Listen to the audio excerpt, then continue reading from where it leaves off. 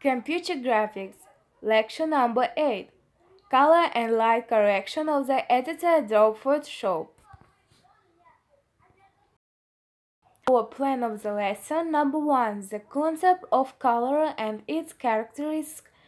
Number 2, the system of additive colors. Number 3, system subtracting colors. And the number 4, color model. There are some references of our lesson. Images that come straight from a digital camera aren't always perfect. As you start to gain more experience with Photoshop, you may notice some recurring problems with images that you'll want to fix. For example, some images may be too bright while others may be too dull. For example, some images may be too bright, while others may be too dull. There are various corrections that can make your images look dramatically better. Some of the corrections we'll cover in this lesson include levels and curves. If you want to modify the tonal range of your image, for example by making the shadows or highlights brighter or darker, you can adjust the level or curves. Saturation. If the colors in an image are muted or dull, you can increase the saturation. You can also reduce the saturation to make colors more subdued. Auto adjustment tools. If you are not exactly sure that type of correction to make, Photoshop comes with several automatic adjustment tools that can improve your images. If you like to follow along, you can download some of all of our example images. Just click any of the images below to open a full-sized version. Then right-click to the full-sized version and select Save Image As to save it to your computer. Levels. Every image has a mix of shadows, highlights, and midtones. Shadows are the darkest parts of the image, highlights are the brightest parts, and midtones are everything in between. When you adjust levels, you are adjusting these different tones. And while you could use the brightness and contrast tool for a similar type of adjustment, you are much less powerful than levels. Levels. There are many reasons to use a levels adjustment. For instance, if you have a particularly dark or underexposed image, you might want to make a midtone and highlights brighter while keeping the shadows relatively dark. You can see an example of this in the images below, original image and the after adjusting levels. Levels. If you have never adjusted levels before, this tool may be a little intuitive at first. At this stage, the most important thing is to practice making different adjustments. As you start to gain more experience, you'll be able to use it more effectively. And remember, if an adjustment doesn't look right, you can also always undo your changes and start over. To adjust levels, number 1, in the Layers panel, add a Layer Levels Adjustment layer. To adjust levels, number 2, locate the graph in the middle of the Properties panel. This is called a histogram and it shows information about the shadows, highlights, and the midtones of the image. In this example, you can see that there is a big gap on the right side with no information, which means the image is underexposed. You can use a levels adjustment to fix this. Number 3. Notice the input level sliders just below the histogram. These are the controls you'll use to adjust the levels. Don't use the output level sliders near the bottom of the panel. Number 4. Because our image is too dark and exposed, we'll click and drag the white slider to the left. Notice how we're dragging the slider to the rightmost edge of the histogram. Be careful not to drag the slider past this point if you begin to lose the style in your image. This is commonly referred to as clipping. Number 5. If the shadows in the image are too bright, you can click and drag the black slider to the right. In this example, we don't need to adjust this because the slider is already at the leftmost edge of the histogram. Number 6. Optional. If the image still looks too dark or too bright, you can click and drag the middle gray slider to adjust the midtones. In this example, we'll move the slider to the left to make the image brighter. 7. Optional. Try turning the adjustment layer off or and on to compare the new levels adjustments within the original images. This will allow you to see exactly what the adjustment layer is doing. When you can make then any additional adjustments to the levels, you can see the example near at the pictures.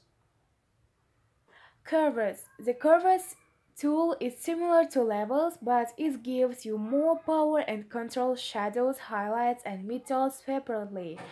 Because it is a more advanced tool, you'll need to be careful when using it to adjust your images.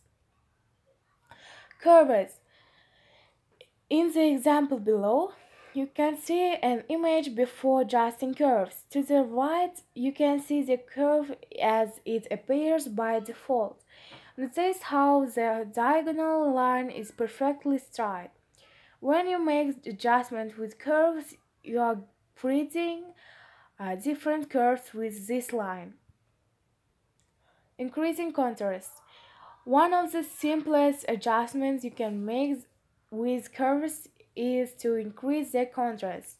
To do this, drag the curve down in the shadows on the left to make them darker and up the highlights on the right to make them brighter. Curves. Decreasing contrast. In this particular image, it might be better to decrease the contrast. To do this, drag the curve up in the shadows on the left to make them brighter and down in the highlights on the right to make them darker. In the image below, you can see that this makes it easier to see details on the sequel's face. Other adjustments. You could also increase the shadows without changing the highlights. To do this, drag the curve up in the shadows on the left. Notice how we use multiply points to gently bring the curve back to the default position. This helps to prevent the curve about affecting the highlights or midtones. This allows us to make the sequel brighter without darkening or lightening the clouds. To adjust curves, first, add a curves adjustment layer. Second, click anywhere on the line in the Properties panel to create a new point, then click and drag the point to adjust the curve. Note, be careful not to move the 2 points in the lower left and upper right corners. It is possible to adjust this, but we recommend keeping them in the corners until you gain more experience with curves. 3.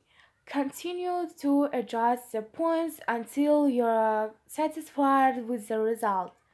You can also press the delete key or click and drag a point of the line to remove it.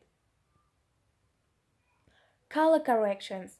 There will be times when you want to adjust the colors in an image. For example, you may want to modify the color intensity or even change colors for artistic effect.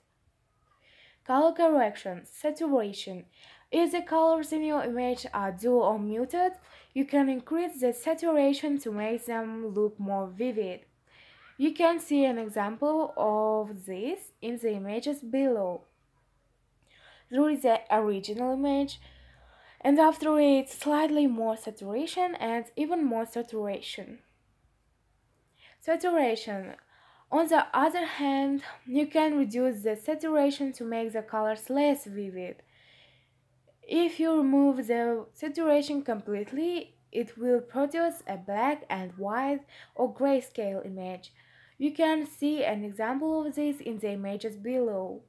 Original image, desaturate and black and white. Saturation. To adjust saturation, add a hue or saturation adjustment layer. Then click and drag the saturation slider in the Properties panel to increase or decrease the saturation. Color corrections, vibrance. Increasing saturation can sometimes look a bit unnatural. One solution is to use a vibrance adjustment layer instead of hue or saturation.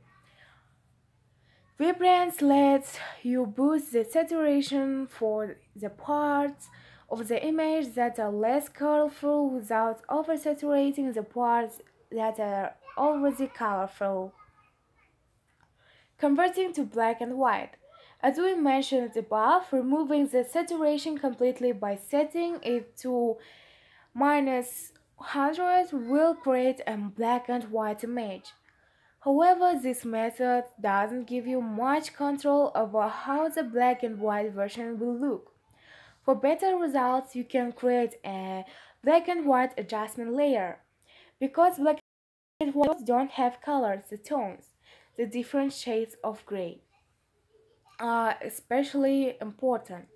A black and white adjustment layers allows you to control how the different colors are mixed to create specific tones, which can make a significant difference in how the final image looks. Converting to black and white. We recommend trying different options from the preset menu until you find one that works well for the image. You can then make small adjustments to the individual colors as needed. Auto adjustment tools. Some images may require more specialized corrections, which can be difficult to make if you don't have a lot of experience with Photoshop. Fortunately, there are several automatic adjustment tools you can use to improve your images. In the original image below, the snow has a bluish tint. After using the after color command, the snow looks white. Original image and the after color correction. After adjustment tools. You'll find a few auto correction tools including after color in the image menu.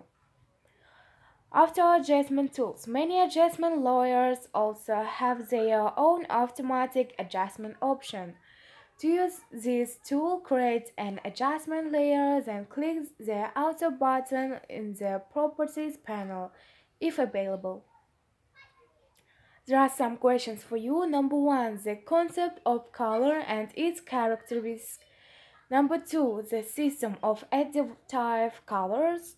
Number 3, system subtracting colors. And number 4, color model. Thank you for attention. Назарларыңызға рахмет.